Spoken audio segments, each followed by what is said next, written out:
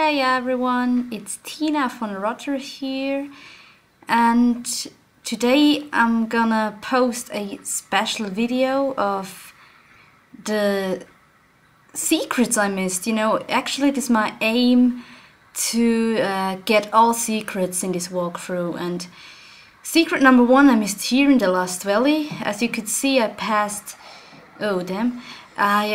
passed the bridge by and ran straightly over here. Here you can climb up and get inside, that little cave here and find secret number 5.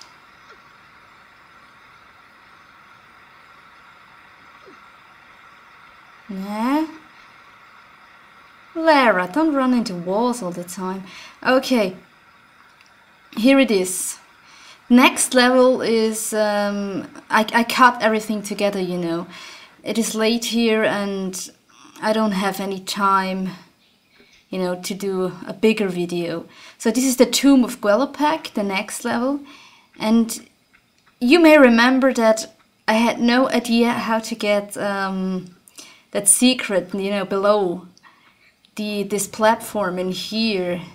Well, I found out now by simply reading the solutions, and it's actually not that hard. You just have to move to the very left and let yourself fall there, and then move slowly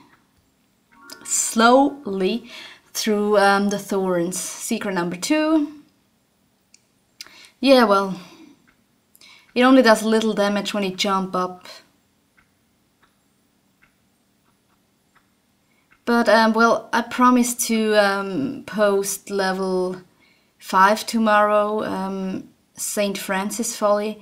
Since it is a very long level and I'd like to complete it 100% in one evening, I won't do it today since it is already 9:30 here. Well, anyway, I cut that other part out since there is nothing interesting to get. You already know what happens. But before you fight Larsen, you can swim in here and get the last secret of this level. There are 3 in total.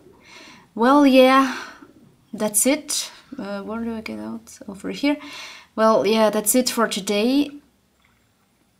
As promised, I'll post St. Francis Folly tomorrow, and yeah, looking forward to doing that level. And thanks for watching, rating, commenting as usual, and I say goodbye everyone. Bye bye.